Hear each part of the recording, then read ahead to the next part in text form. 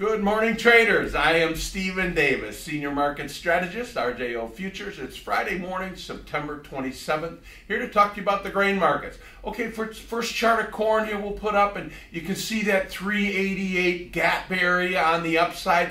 That's an objective and a barrier, and we'll just see here in the weeks ahead if we can't get up into that area.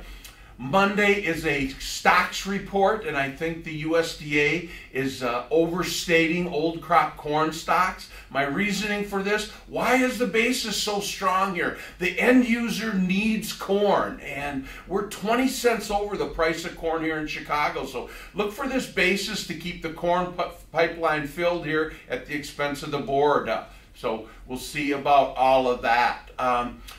Temperatures now, it's cold and wet moving in here in the forecast, and we'd rather have warm and dry. So Fargo, North Dakota, Tuesday, maybe 32 degrees. We'll see if we don't get a couple of nights of freezing if the corn market doesn't respond to this. We need that first frost to come in later in October, not next week. So some of these guys in Illinois that we work with, and they got 8 farms, and they are saying their corn looks a lot better than it did 30 days ago. So this deluge of rain we had in early spring, things have worked out pretty well here the last month and a half. So we'll see what the USDA has to say in these reports in the upcoming weeks. Okay, the soybean market, and everybody wants to talk about soybeans. Like I mentioned, this summer my dentist asked me about soybeans, and it's just interesting. It's protein, it's what the world wants.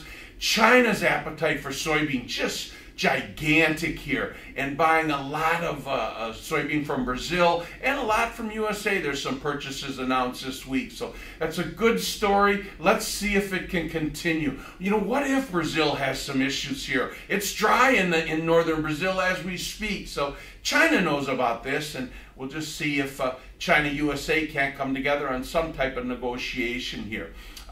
Okay, and now the wheat market. I've been talking about wheat the last couple of weeks. Here's the chart of spring wheat. Now look at this chart and count the gaps on this chart. That's what I do with my charting. It's multiple waves going higher here. So let's see if we don't get some leadership from the wheat complex. What I'm hearing is there is some issues with harvest, and also this spring wheat is the pasta wheat, the strong demand that the consumer of the world wants. So really nice chart here in wheat. The longer term charts look good, so we'll keep talking about all of that. Let's all have an excellent weekend.